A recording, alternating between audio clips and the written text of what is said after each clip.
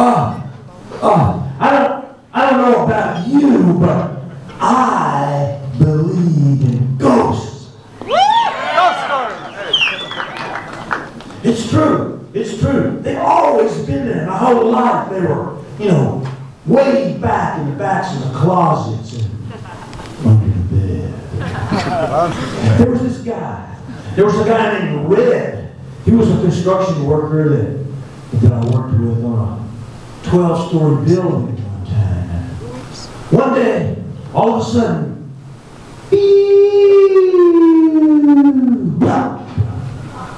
Red fell off the building.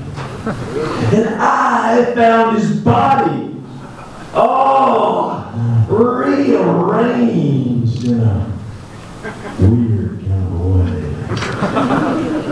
And from that time on, whenever I went up somewhere really high, like the edge of the Grand Canyon or top of the Dubai Tower, Red would suddenly appear, and he would talk to me in this really sweet, soothing voice, and try to get me to jump.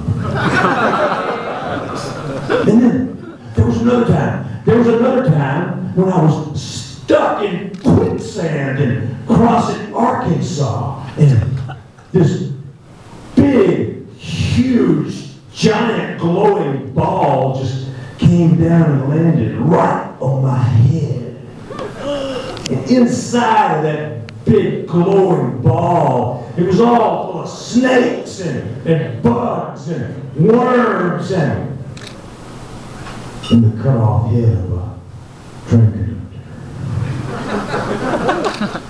It was really weird in there. But worst of all are the mirror people. Down there are people! I'll tell you more about them later.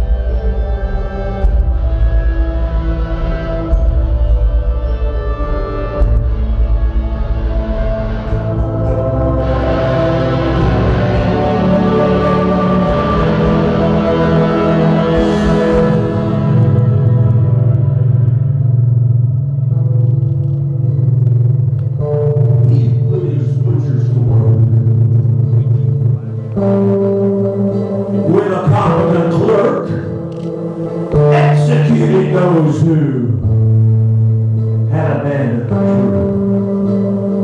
truth. Then four faces appeared around the sides of a spear, spinning over a throne made of amber and bone. The ball was covered in eyes, and as it started to rise, God commanded the clerk to take me back to the tomb.